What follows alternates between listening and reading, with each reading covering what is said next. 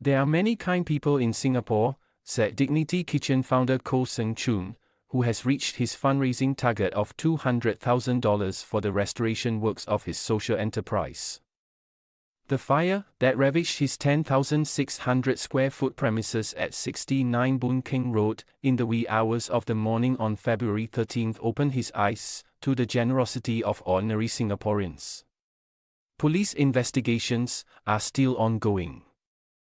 Dignity Kitchen is run by Project Dignity, a social enterprise founded in 2010 to create jobs for people with disabilities.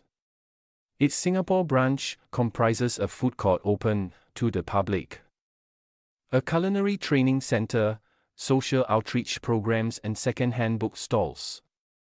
Restoration works, which will start on April 1, will cost over $100,000 and take about 2 to 3 months. The contractors will focus on the roof, air conditioners, web server, and training center, which suffered the most damage. The food court, which has 7 stalls manned by the differently abled and disadvantaged, is intact and resumed operations on February 19. Training makes up 30% to 40% of Project Dignity's total business revenue, Mr. Koh, 65, told the Straits Times. It will mean a revenue loss of about $600,000 during this period. The social enterprise is still in discussion with its insurer on a payout.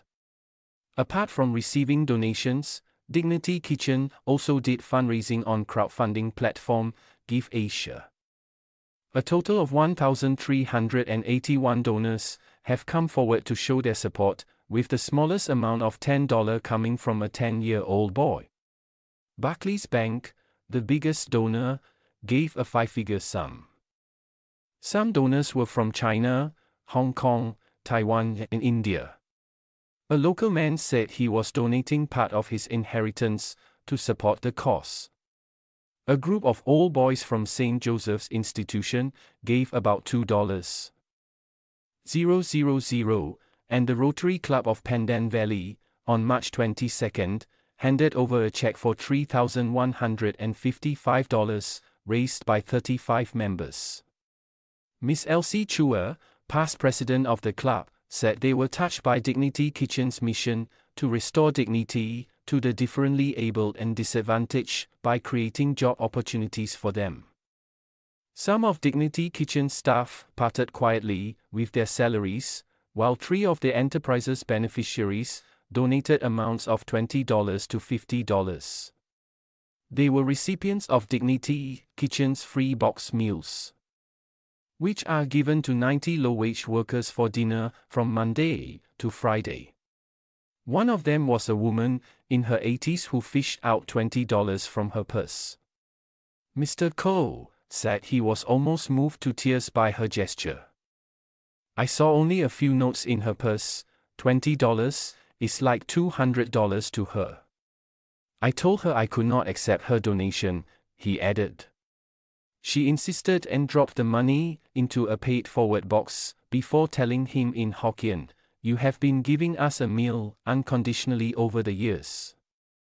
Kindness begets kindness, said Mr. Koh. It has been a humbling experience, and I didn't know the reputation of Dignity Kitchen has been so impactful. Any savings from the donations will be channeled to his charitable causes, including funding the meal service, which costs $450 daily, and sponsoring disabled students for its courses. The money will also help to fund Mr. Koh's new initiative, Dignity Kitchenette, which will be launched at Yio Chu Kang bus interchange on May 20. The food stall, selling bento boxes and drinks, will hire 20 dementia and cancer recovery patients, who will be rotated on 4-hour shifts weekly. Mr. Koh, who has a Dignity Kitchen branch in Hong Kong, hopes to have at least 2 more stalls selling bento boxes in Singapore by the end of 2024. He will also launch the same concept in Hong Kong from June. starting with a stall at Albion Plaza in Tsim Sha Tsui and another at the Chinese University Medical Center in Sha Tin. These are the people who do not get government grants, he said. We will train them for a period of 22 days to 10 weeks in areas like food handling and basic food hygiene before they start their new job.